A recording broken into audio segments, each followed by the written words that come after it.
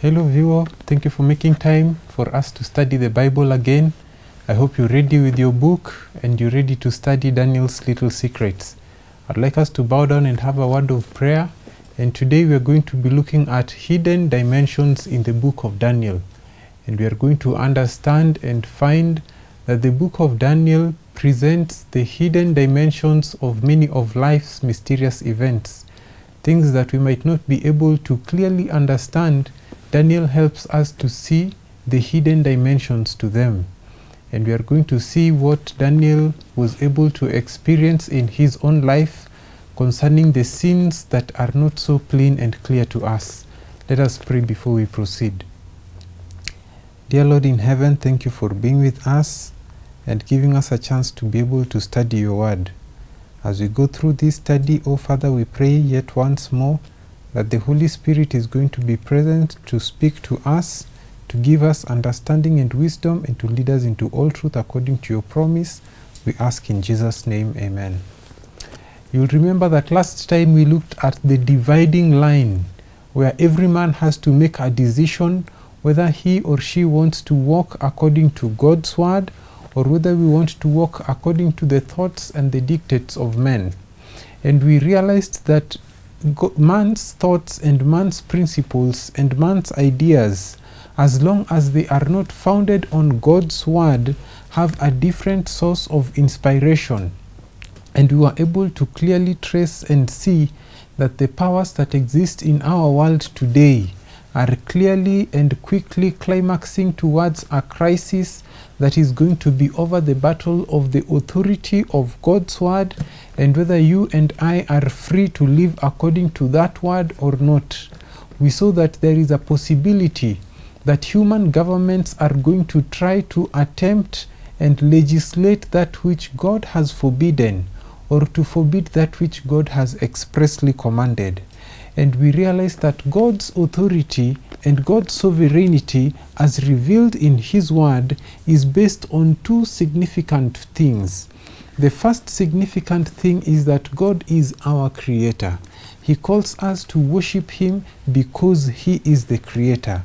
But apart from that, God wants us to worship Him because we have the realization in us that He is the same God who redeems us by the power that He used to create this world.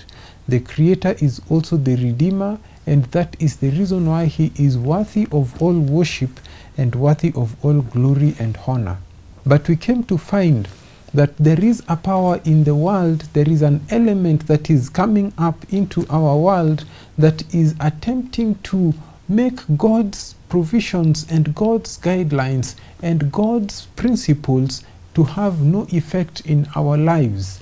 And we saw that whenever man tends to forget and to go against what God has expressly commanded, then he begins to tend towards persecuting those who choose to continue walking according to God's word.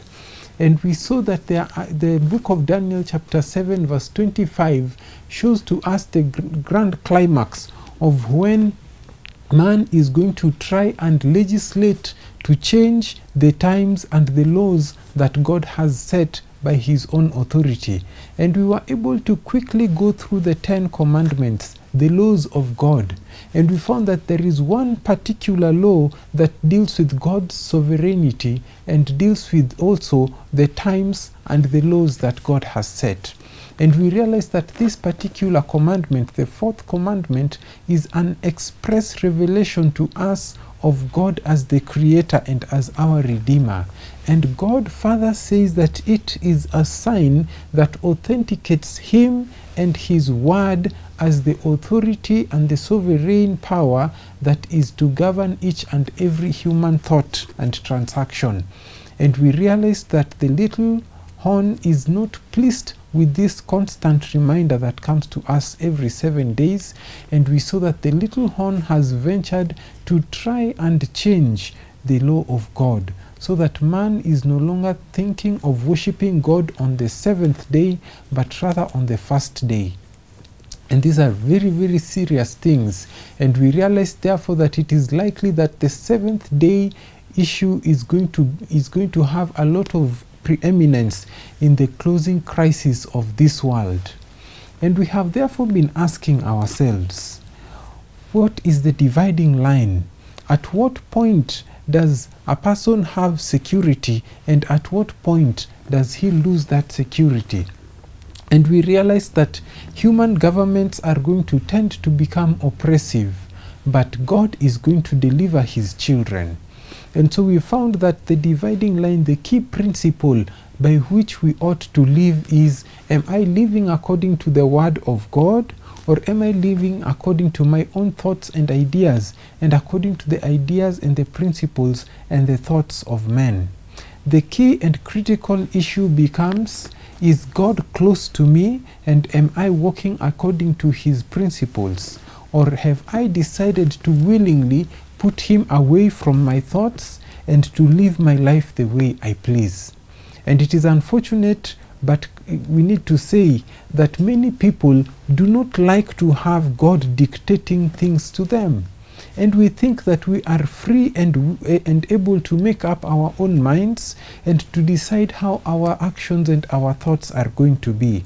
But remember, God has the right to interpose in your life, to superintend over it, and to direct exactly what is going to happen in your life, because he is God and he is sovereign. And today we want to try and look at what happens in the life of Daniel. We want to try and look at Daniel's lifestyle and what it teaches us concerning how we ought to walk with God. And we are going to identify one of the 4 principal things that occur in the life of Daniel, which is going to be a model to us. It is one of the 4 significant things in the life of any Christian. What are some of these important things? The 4 most critical things in the life of the Christian, of which we are going to be focusing on one today. The first one is the Christian's Bible study life. Any Christian is supposed to live by every word that proceeds from the mouth of God. And we have been establishing this over and over, that a Christian is defined as someone who walks according to the word of God. Now the second thing, which is what we are going to look at today, is that a Christian is a prayerful person. And we are going to identify that Daniel prayed, and his prayers moved not just heaven but the whole universe. And the third important thing in the life of a Christian is fellowship. The Bible reveals to us that Daniel had fellowship with his 3 friends, Shadrach, Meshach, and Abednego. Whenever they had a problem, they would come together and pray. And it is important for a Christian to identify the right kind of fellowship, the right kind of people who are also willing to live according to God's word, and they are able to encourage each other, to instruct one another, to pray together, and to serve the Lord in one accord.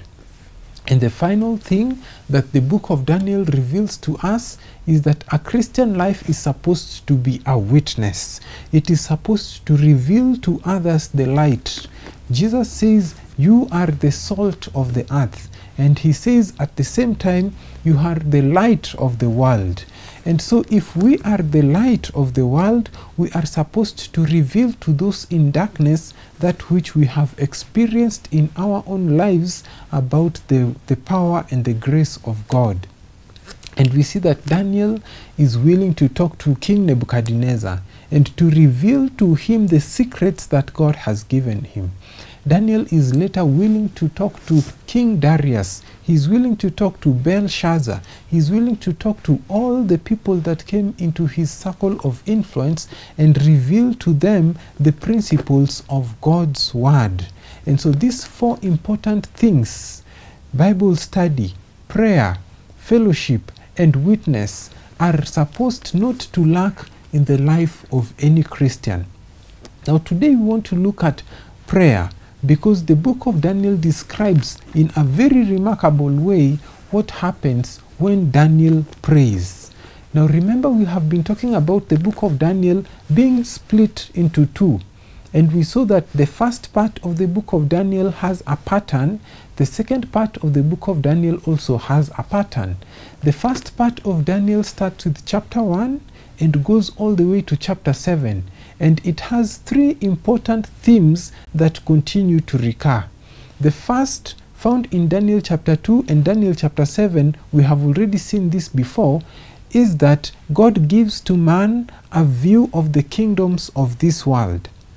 The second thing, which we have also mentioned previously, is that man responds to that which God has revealed.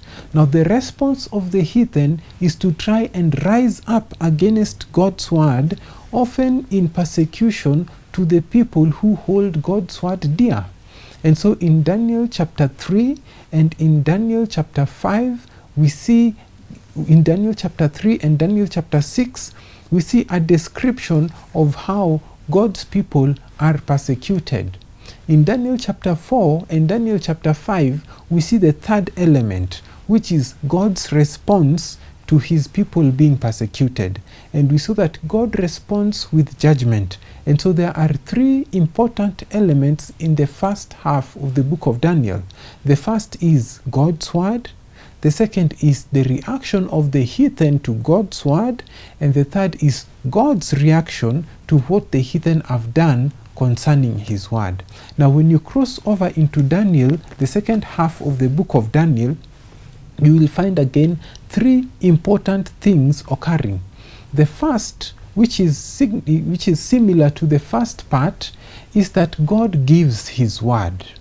So in Daniel chapter 8 and Daniel chapter 10 going on, we find God giving his word through his prophet Daniel. Now, in Daniel, the first half of Daniel, we saw the heathen reacting to God's word. In the second half of Daniel, this time it is the godly reacting to his word.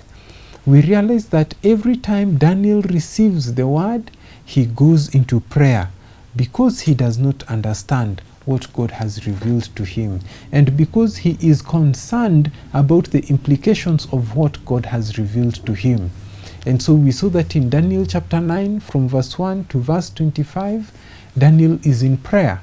And in the same way in Daniel chapter 10, from verse 1 going down, Daniel is once again in prayer. And so Daniel reveals to us the response of a godly man to the word of God is prayer. You cannot study the word of God and fail to pray for those around you. You cannot study the word of God and fail to confess your sins. You cannot study the word of God and fail to ask for strength to overcome. The response of God's word in the life of any Christian is always prayer.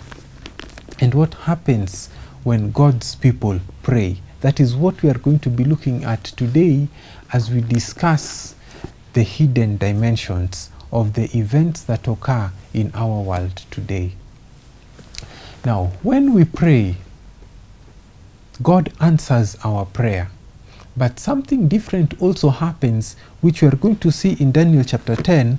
Satan responds to God answering our prayer. Turn with me to the book of Daniel chapter 10. We are going to read today 3 verses in Daniel chapter 10, starting with verse 2 and verse 3. Daniel chapter 10, verse 2 and 3. Please open your Bible together with me and let us read together. It says, "In those days I, Daniel, was mourning 3 full weeks. I ate no pleasant bread, neither came flesh nor wine in my mouth. Neither did I anoint myself at all till 3 whole weeks were fulfilled." Daniel says that he received a vision.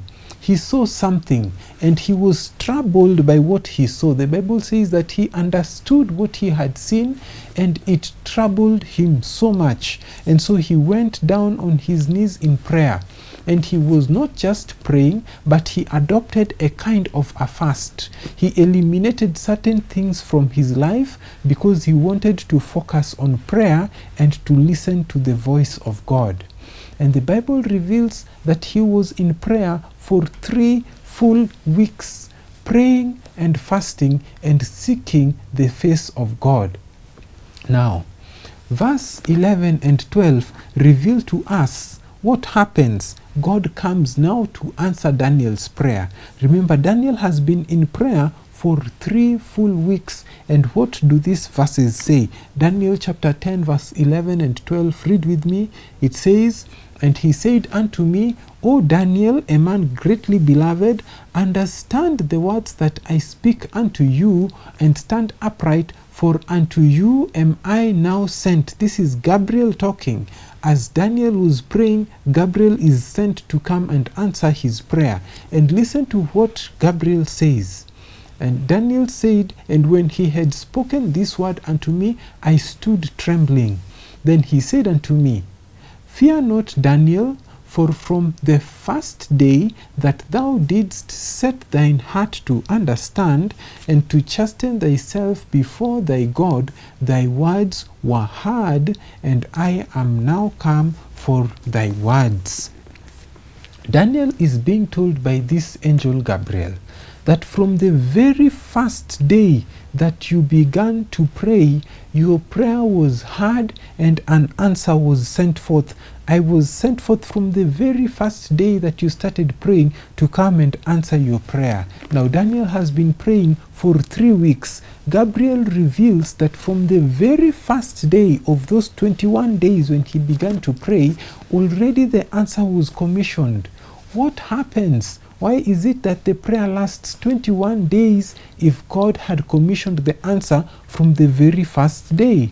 The next verse reveals to us. Continue reading. Daniel chapter 10 verse 13 says, "But the prince of the kingdom of Persia withstood me 21 days. But lo, Michael, one of the chief princes, came to help me, and I remained there with the kings of Persia."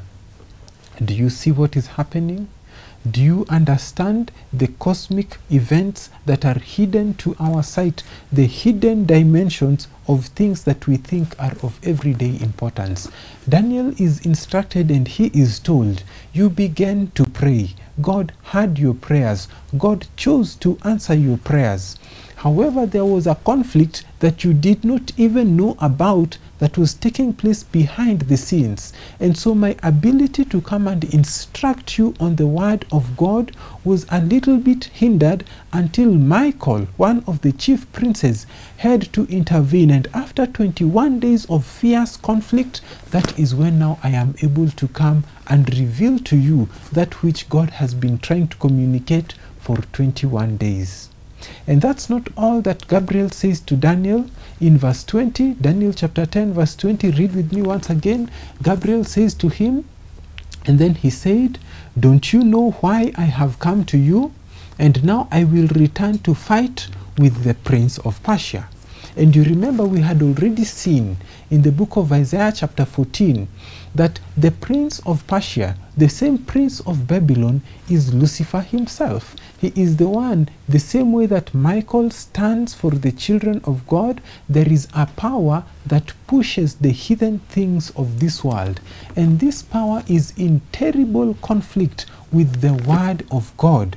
And so oftentimes, even our rulers, even people in high authority are under the influence of things that are not from the word of God. And there is a fierce conflict that is engaged and is constantly waged between the forces of darkness and the forces of light. This is not a new thing in the book of Daniel. It is something that is clearly revealed in Scripture, that many of Earth's events have a hidden dimension. You must remember the story of Job. And you remember how Job suffered intensely in his life. And you remember how he prayed and he wondered, what is the cause of my suffering? Now when you go to Job chapter 1 and chapter 2, which we cannot read at this moment, but if you go and read the story of Job, Job chapter 1 and Job chapter 2, you will find that there was a hidden dimension to the suffering that he was going through. The Bible says that one day Satan had access to heaven, and he went into heaven, and God was boasting about his servant Job. And Satan said, "You think Job serves you for no reason? It is because you have blessed him and you have put a wall and a hedge round about him. He can only praise you because his life knows no evil. He is happy all the time." And so God says to Satan, it is fine. If you think that is the reason why Job is praising me and why Job serves and obeys me, then you can go and test him and you can go and touch the things concerning his life.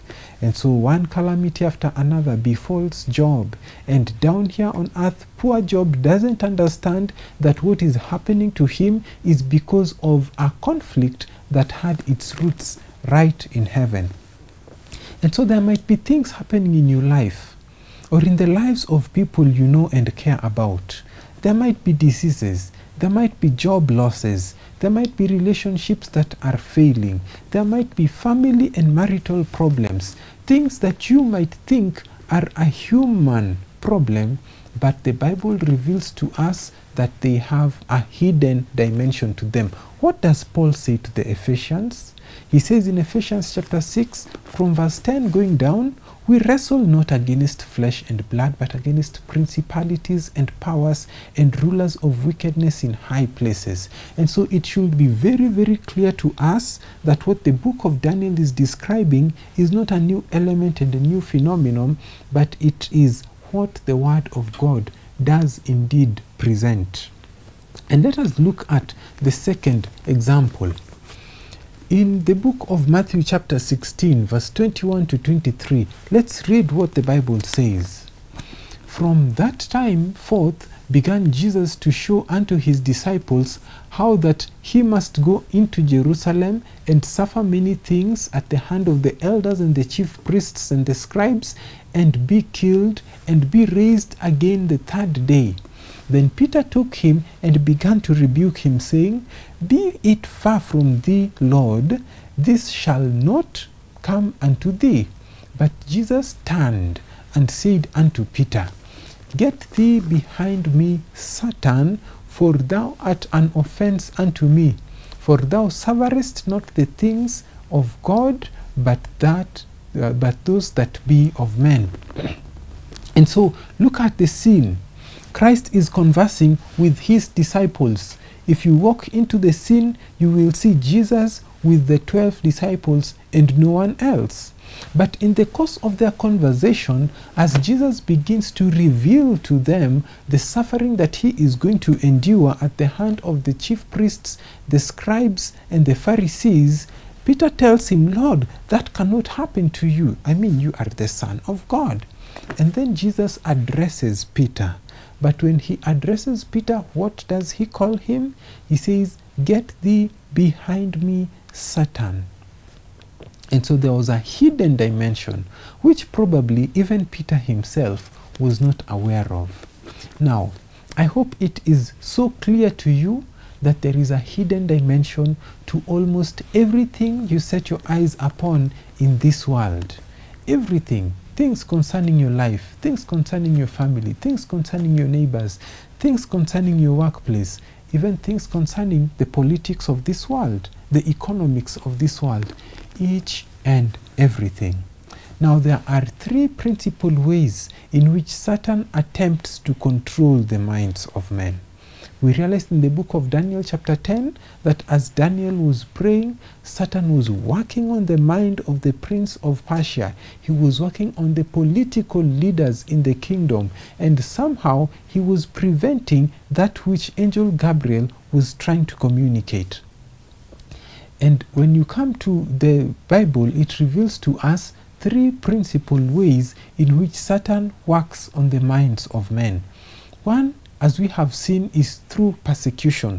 He tries to control the minds of men by not just threatening them with persecution, but by persecuting them. We saw that very clearly in the book of Daniel chapter 3. When the three Hebrew boys refuse to bow down, they are threatened with the fiery furnace. And indeed, they are thrown into the fiery furnace. And so Satan tries to control our minds through persecution.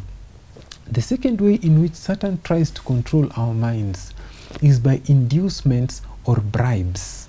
You find that a beautiful life is presented before you, and you are induced to just water down that which God requires of you. Just a little bit. In Daniel chapter 1, you see the principle very, very clearly. Because when Daniel and his friends arrive in Babylon, they are presented with the good things of the world. They are presented with the meat and the wine in the king's palace. And they are presented with a life with no restrictions, a life that knows no bounds. Many people are given job offers. Many people are given beautiful women or handsome men before them. Many people are presented with things that are meant to make their minds lose sight of the glorious ideals of the Word of God. And so little by little, they stop focusing on God's Word. They think about expensive vehicles, big mansions, nice titles, political power, inducements, and bribes, being used by the devil to control the minds of men. But that's not the only way in which the devil tries to control the minds of men. He also tries to control our minds through social influence. And we get to see this so clearly. You find someone is unable to make a decision for Christ and for standing wholly by his word because of what his family or his friends are going to think about him. They are not going to persecute him as such, but because of the social pressures that we go through, we fail to stand fully for Christ. And it is my prayer that we are able to recognize Satan's attempts to control our minds and to allow our minds to be free, that we may worship God according to the dictates of our conscience. Now, Revelation chapter 16 verse 12 to verse 14 gives a very, very disturbing thought. Revelation chapter 16 verse 12 to verse 14, kindly grab your Bible and share together with me. It says, "And the sixth angel poured out his vial upon the great river Euphrates, and the waters thereof was dried up, that the way of the kings of the east might be prepared." And then get what the Bible says next.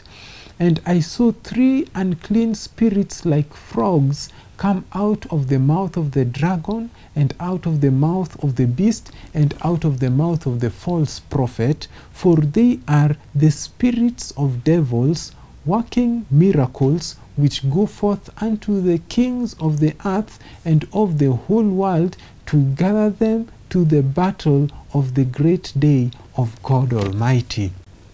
Now, we have been studying the book of Daniel long enough to know that the battle of the Lord, the great battle, the great day, the battle of the great day of the Lord God Almighty is the final crisis that comes upon the earth.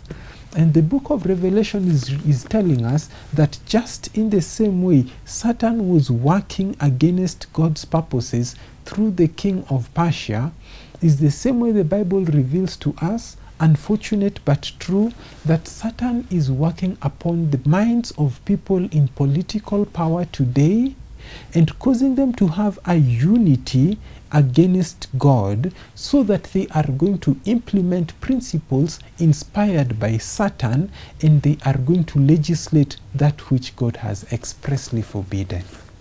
They are going to bring up elements into government that do not have a basis in God's word, and which indeed, apart from not just having a basis in God's word, they also have influences from the devil himself. What kind of principles, what kind of forces, what kind of spirits do you think are at play in the world today?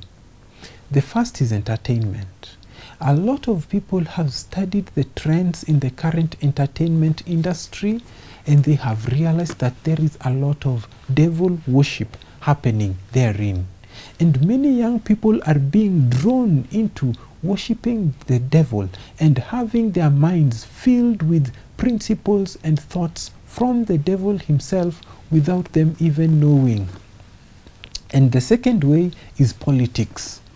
Many politicians, because they desire the power that this world has in store, they choose to trample upon God's people and upon God's requirement just so that they can have political might and power.